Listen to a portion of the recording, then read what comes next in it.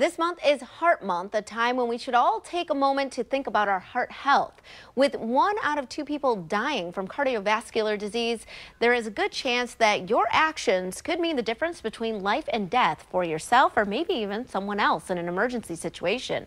We spoke with Dr. Jeremy Pollack, a cardiologist at University of Maryland St. Joseph Medical Center, who told us how exactly you should take care of yourself or someone who's experiencing a heart attack and what you can do for yourself to avoid one. There is a good chance, since 1 in 2 people are going to die from cardiovascular disease, that we will be in a place where someone's having a heart attack. And if that happens, cardiologist Jeremy Pollack wants you to know what to do. There's 2 different types of heart attacks. There's a heart attack that doesn't kill you, but you're still having muscle damage. And there's a heart attack that is so big, that is so life-threatening, that it causes the heart to stop. And that's when you're out in the public, you're on a plane, you're at a pool, you're at a tennis match, and somebody drops down and passes out and doesn't wake up. Of course, the first step in that situation is to call 911, but after that? The second thing I want you to think about is, where is the AED? The AED, or automatic external defibrillator, is that little red box that you see up on the wall in public places that you likely just pass by, hoping you never have to use it, in part because you really don't know how or are too afraid to use it. Dr. Pollack says that fear is unfounded and one you need to get over quickly. What you have to recognize is this machine will not deliver electricity unless it's indicated. There is no way that you as a layperson can push a button and shock a patient unless it's supposed to happen.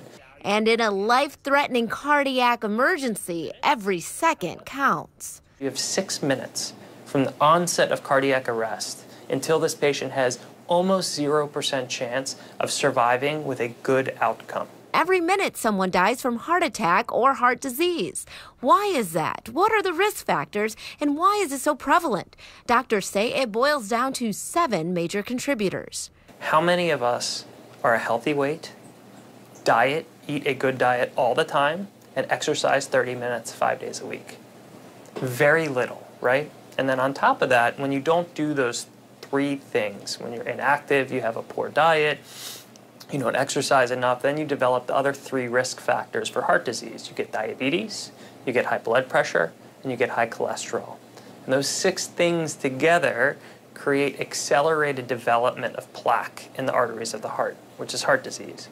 And then 2 out of 10 Americans, unfortunately, have the 7th risk factor, which is smoking.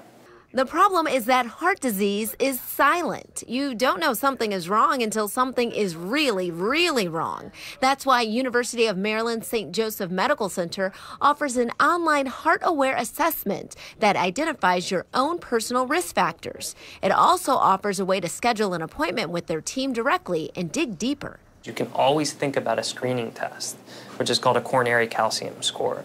That's a 1-picture CT scan. It takes about 30 seconds and gives a ton of information on whether or not you have plaque in the arteries of your heart.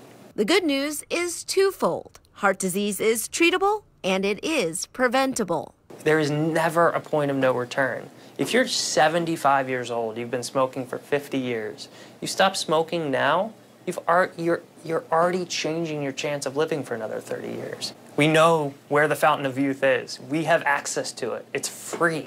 It's eating healthy, it's exercising, and it's maintaining a healthy weight. And you should start doing that from day 1.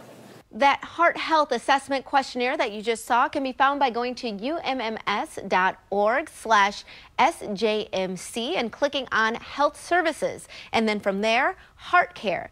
The Heart Aware Assessment is right on the right. You can make appointments right there with ease.